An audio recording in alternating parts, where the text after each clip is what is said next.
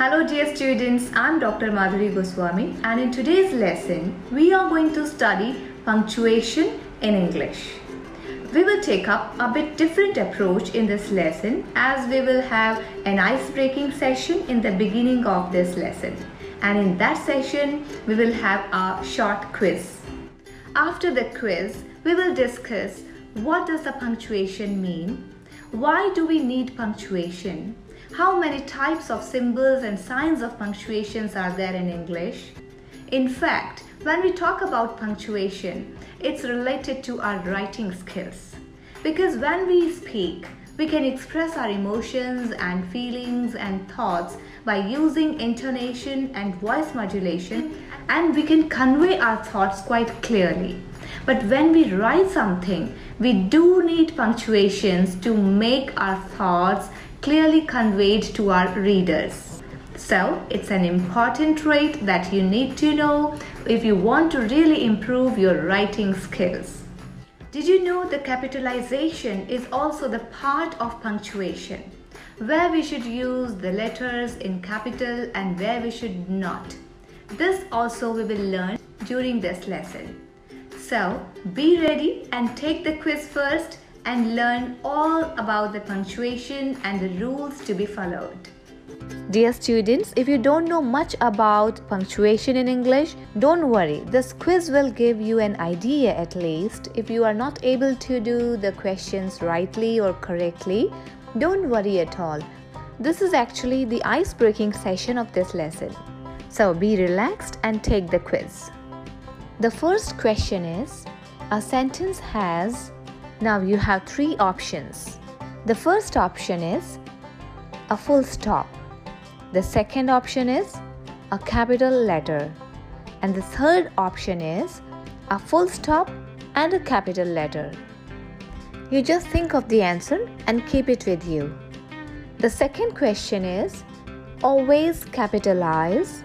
Now you are supposed to tell what. The first option is the pronoun I. Second option is the first letter of the pronoun we. And the third option is every word in a sentence. Now let's see what's the third question. Do you study English? Is it correct? Just check, is it written correctly? If it's not correct, then what should be the corrections? The answers to these questions we will check at the end of this lesson. So now you just write down the answers, what you think it should be, and then please check at the end of the lesson. So, dear students, what does this quiz indicate? It indicates the use of the punctuation marks in written English, and at the same time, it checks your ability to use the basic punctuation marks correctly. Well, let's know now. What is punctuation? The English language has a system of symbols and signs known as punctuation. Now, why do we need punctuation? It seems a good question. But before answering it, let me ask you a riddle. Are you interested? There is a sentence written over here. Who declared the COVID-19 a pandemic? What do you understand by this sentence? Its answer is WHO declared the COVID-19 a pandemic. So what do you understand? What's this sentence?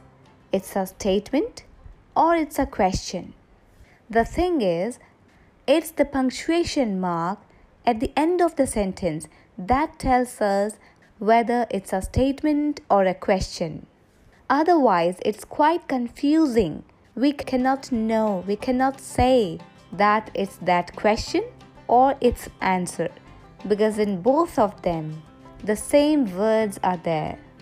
If we put the full stop at the end of this sentence, it's a statement, and this WHO means the World Health Organization. But if we put the question mark at the end of this sentence, then it's a question, it's asking something, and this WHO word is the simple WH word, who.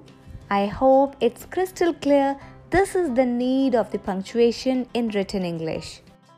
At the same time, there should be the proper capitalization, because in this sentence, you just notice every word is written in capital, so we cannot assume that this WHO stands for the World Health Organization, or it's just a simple WH word, a question word.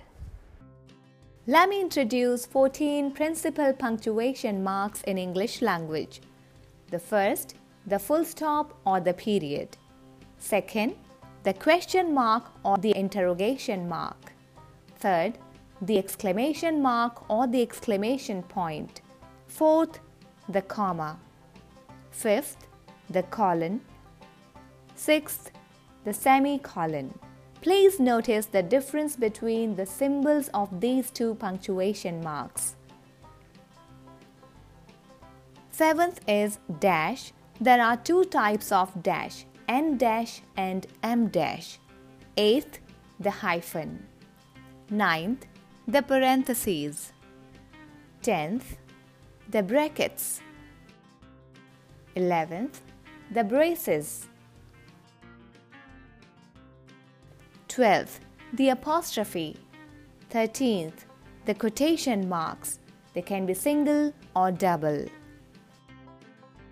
14th, can you identify this symbol? The symbol of these three dots. This symbol is known as the ellipsis. The first three symbols or punctuation marks on this list, the full stop, the question mark, or the exclamation mark, these have been placed in the first category, and that is known as the terminal punctuations. Because they are used at the end of a sentence, so they terminate, they end that sentence, that's why they are known as terminal punctuation marks. In the second category, we put comma, colon and semicolon, and they are known as pause punctuations because they are used when we pause for a brief time in a sentence. Then we use these three punctuation marks. There are some other punctuation marks which are also included in this category, like the M dash and the ellipsis, but mainly we include these three punctuation marks in this category. In the third category, we have dash and hyphen on the basis of their similar appearance. But use them carefully as they are different in their size of length and uses. And in the fourth category, we have parentheses, brackets and braces. These punctuation marks are used to provide additional information. And they have some other names as per their shapes, as parentheses is known as round brackets, brackets are called as square brackets, and the braces as the curly brackets. And in the fifth category, we have apostrophe, quotation marks, and ellipses. The apostrophes and the quotation marks are stuck flying around the word, whereas the ellipses are placed at the bottom of the letters. The ellipsis, it's used for the omission. So in this way, these 14 principal punctuation marks in English language, they have been divided into 5 categories on the basis of their functions, their uses, and sometimes for their appearances. I hope with this introduction, they will retain in your memory for longer. In the next part of this lesson series, we are going to learn more about these punctuation marks and their uses in detail. So stay tuned for the next lesson. Thank you for joining. Happy learning.